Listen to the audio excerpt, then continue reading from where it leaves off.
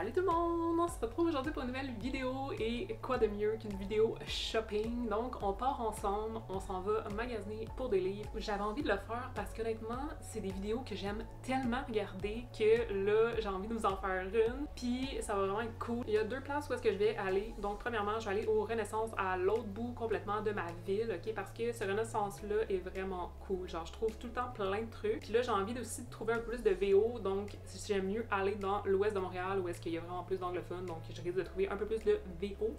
Et puis l'autre place c'est le Indigo, donc Indigo c'est vraiment un magasin que j'adore, surtout celui à Montréal, il est vraiment gigantesque et donc on trouve plein de trucs. Je voudrais potentiellement me trouver un petit carnet de notes, un petit genre agenda carnet de notes. Je sais pas trop encore de quoi ça va avoir l'air ce carnet, mais j'aurais envie de trouver un carnet, puis ils vendent vraiment beaucoup de beaux carnets. Donc au niveau des livres, je vais acheter des trucs qui sont dans ma wishlist, je veux pas comme acheter plein de livres aujourd'hui, j'ai vraiment des trucs spécifiques que je cherche, donc je vais voir si je vais trouver quelque chose. Si je trouve rien, ben ça va être juste être moins le fun. Mais honnêtement, je suis pas mal sûre que je vais trouver des choses là-bas parce que c'est vraiment une place hyper cool. Et puis, ben au Indigo, j'ai quand même vu qu'il y avait des soldes actuellement, donc je vais peut-être quand même regarder, bien que je ne veux pas nécessairement acheter des trucs neufs, mais bon, des soldes c'est toujours plaisant. Avant qu'on parte ensemble, si vous vous intéressez aux livres et à tout ce qui touche au sujet de la lecture, n'hésitez pas à vous abonner à la chaîne, activer la cloche pour rien manquer et mettre un petit pouce sur la vidéo. Et là, part ensemble à travers Montréal pour faire des achats livresques. C'est parti!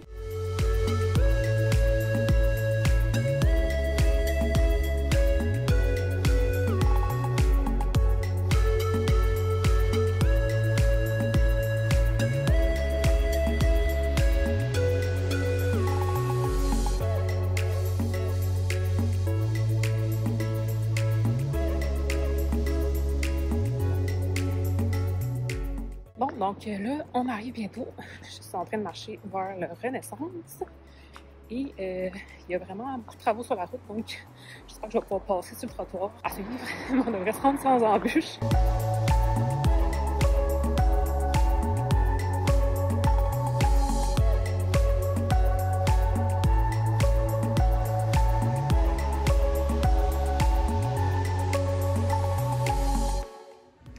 Je dois avouer que j'ai vraiment envie de prendre lui, sauf qu'il est vraiment pas en bon état. Genre, ça me dégoûte parce que j'ai vraiment envie de le prendre. Mais bon, je pense pas. Il y a quand même vraiment de la qualité ici. Oh.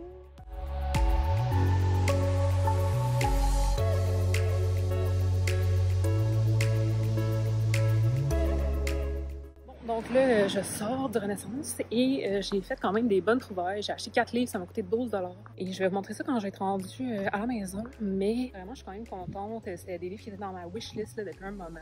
Et j'en ai un que j'ai pris en VO qui était dans ma wishlist, mais qui est sorti quand même assez récemment, genre cet hiver. J'étais vraiment contente. Donc là, en route vers le Indigo. Donc, go pour l'Indigo.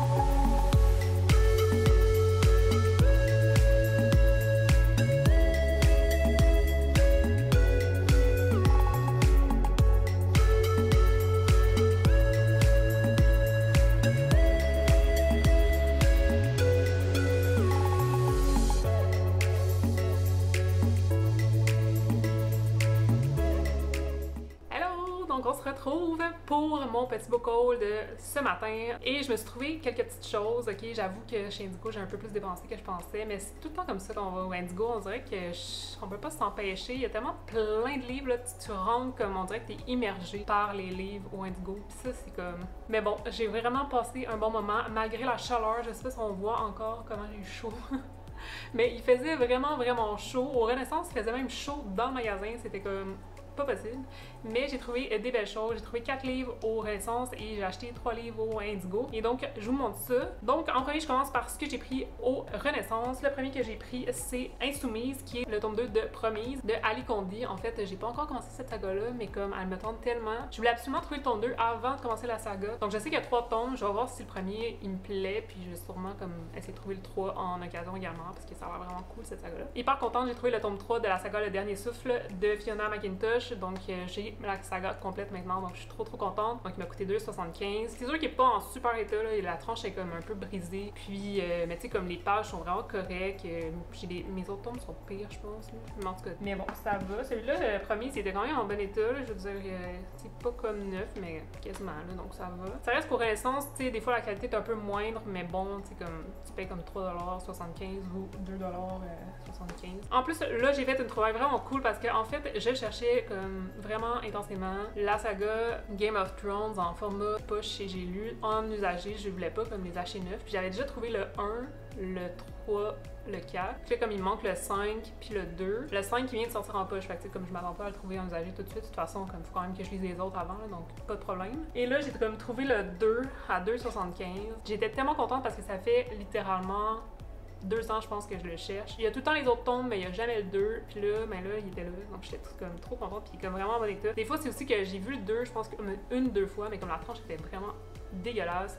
Il était genre, les pages étaient sales, vraiment pliées ou genre des trucs comme ça. Puis j'étais comme, ben, je vais pas dépenser. Même si c'est 2,75$, à un moment donné, tu sais, comme, faut quand même qu'ils soient en bon état, là. Je veux dire, comme, je vous ai montré le programme, là, je l'ai pas pris finalement parce qu'il était tellement en mauvais état. Tu sais, oui, il était comme 3,75$, mais j'ai comme pas envie, genre, de payer 3,75$ pour comme des pages déchirées. Puis genre, tu sais, je veux pas ça dans ma bibliothèque, là, fait que j'achète pas pour rien. Et voilà, il me manque juste l'intégrale 5, mais comme ça sera pas pour tout de suite, puis je m'attends pas à le trouver non plus tout de suite. Là, si je le trouve, ça va être comme wow, mais comme je pense pas. Puis le dernier que j'ai trouvé, j'étais trop contente, c'est en VO, donc c'est Don't Ask Me Where I'm From de Jennifer DeLeon. Donc c'est celui-là que je parlais plus tôt dans la journée, qu'il était en VO, puis que dans le fond, il est sorti comme cet hiver, je pense. Il est quand même vraiment récent, puis je l'avais dans ma wishlist. J'ai passé proche de l'acheter neuf quelques fois. Puis finalement, ben, j'avais tout le temps comme résisté. Puis là, ben, il était en usagé, donc j'étais comme vraiment trop contente de ça. Bon, Joyeux Noël 2020, tu vois, donc ça fait pas longtemps qu'il est sorti.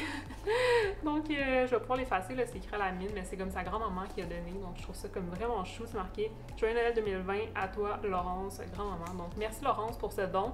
J'espère que tu l'as aimé. Puis, genre, ta grand-maman est vraiment cute, by the way. Mais je suis super contente parce qu'il vaut quand même comme 24$, puis il est comme vraiment neuf. Puis en fait, je sais pas si Laurence l'a aimé, honnêtement, parce qu'il y a comme... Je trouve ça drôle quand j'achète des livres usagés, parce que, comme à la page, genre, chapitre 3, page 28, il y a comme un petit truc plié. Puis là, je me dis, je pense que Laurence a pas aimé ce livre.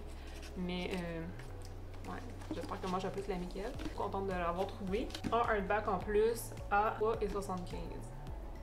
Big deal. Donc là, je vous montre qu'est-ce que j'ai pris au Indigo. En fait, j'allais au Indigo principalement pour acheter un carnet et un livre. En fait, 2 carnets et un livre. Un carnet qui est comme pour ma maman. En fait, elle le sait pas encore, mais ce carnet-là est pour ma maman. Je y allais aussi pour trouver un livre en VF. Donc, étonnamment, je vais chez Indigo pour trouver des livres en VF, mais j'aime ça aussi, magasiner des livres VO en même temps, donc c'est pour ça.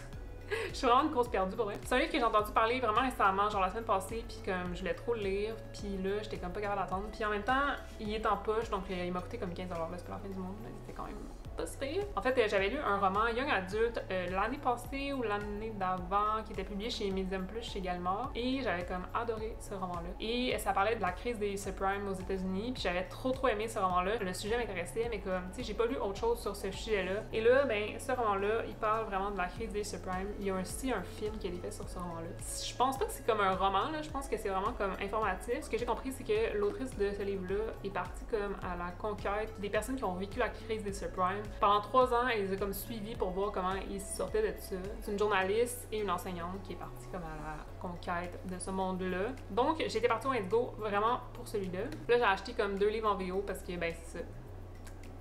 Genre, je suis une grosse perdue, puis quand je passe dans le rayon VO, sont tellement beaux les livres que j'en achète tout le temps. Mais bon, 2 c'est quand même raisonnable, ok? Puis j'en ai pris un en paperback, j'ai pris Legend de Marie-Lou. En fait, je viens juste de voir le live de BookOutlet, donc de Anne et Chloé, qui ont fait une lecture commune pendant un week-end de ce livre-là, donc ils l'ont lu en comme 2 jours. Ils sont achetés les autres dans la même édition, parce que...